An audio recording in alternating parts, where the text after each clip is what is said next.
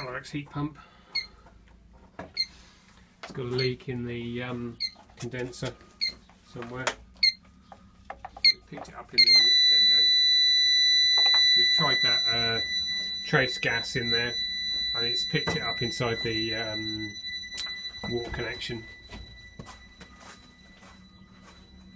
It's your evaporator, compressor, obviously. We've got an automotive style dryer. We'll have to do away with that because I haven't got one. I'll have to put a normal one in there. Hopefully it should be quite easy to change, but this is on R22, which is banned here, so we're going to have to take the compressor off and change the oil in it and put the 407C in there.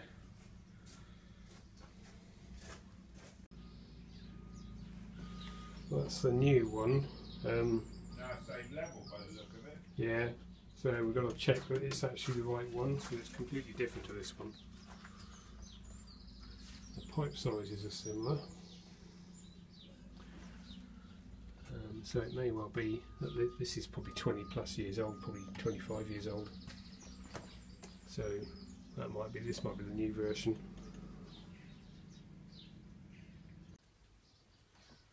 Right, we've confirmed that's the correct part. That's obviously this thing's probably 25 years old, so they've changed the design. We're just waiting on they're going to email the drawing to us because they couldn't tell us which was the inlet and which was the outlet. But yeah. We'll get this took out in the meantime. We've got to change the oil in the compressor.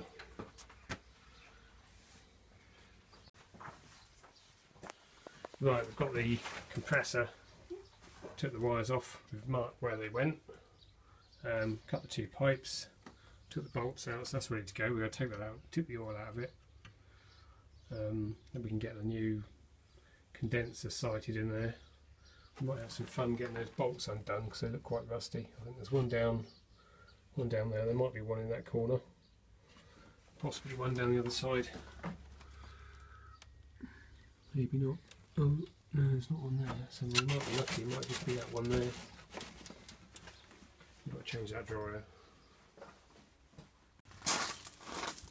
Right, we've got the oil out of the compressor. It's just over a litre, 1.1 litres. And we've just tipped it out the suction. Actually looks in quite good condition, very good condition for the age of the thing.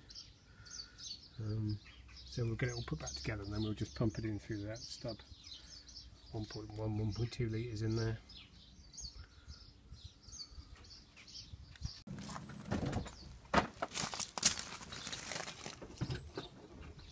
That hissed a bit, so we add some pressure in there. We've got to bend these, they're too high, the top of the unit's only about here. These are stainless, so I'm hoping we can bend these by hand.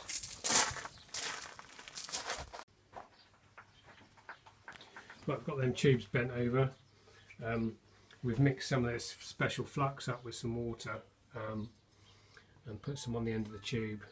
I found if you just try and use it dry, it doesn't work very well. As soon as you put the torch on it, all the flux buggers off. So we'll put that on like that, and I might just go around there and make sure I've got some actual flux properly on the copper.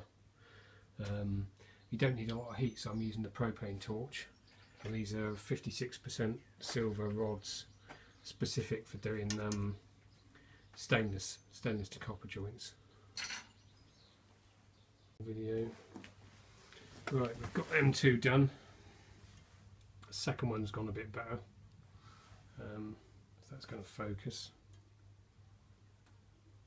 Probably not. Let's try again. It's a bit better view. That one's gone a bit better than that one, but it's very fluid once you get the solder warmed up, and it's like water. So you don't get a nice fillet on there at all. It's going to get sucked in there. If you try and fill it up so it's got a nice curve to it, you're going to put way too much in there. It's more like plumbing solder than brazing in the way it behaves.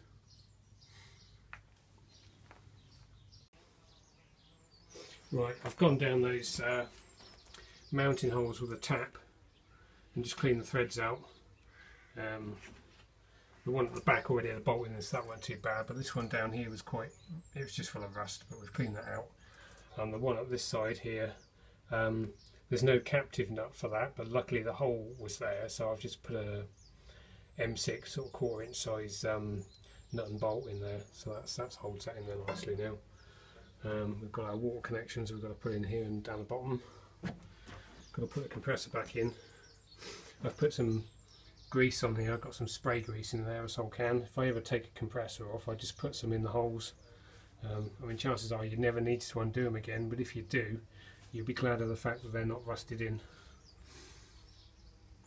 Anyways, we get the compressor back in, then we can look at piping it back up and put some oil in it. Oh, and we've got to change the dryer. Luckily there's a sight glass here, so we don't need to put another sight glass in. Right, we've got the wires back in. Red on there, yellow and black. Same as that. Got the compressor brace back in, new dryer.